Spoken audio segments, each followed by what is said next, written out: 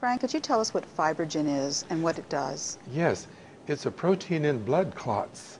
Oh, And as you know, with varicose veins, phlebitis, various conditions of the lower extremities, blood clots play an important role. So we need the sweet orange to actually remove the blood clots so that the Fibrinogen is no longer a problem. is it like sticky? Yes, it is, yes. So we want to get rid of it, and the sweet orange is valuable in that respect. Where does Fibrinogen tend to build up? Well, in blood clots, it's a protein that tends to build up as the blood clots.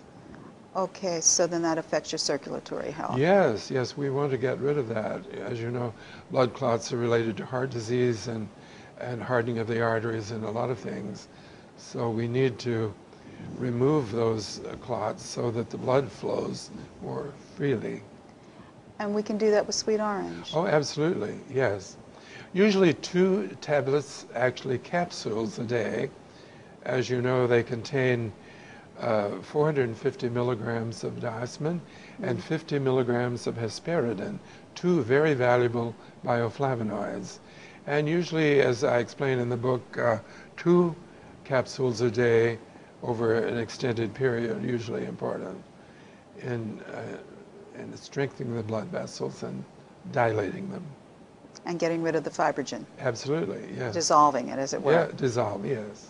Yes. Thank you, Frank. Thank you.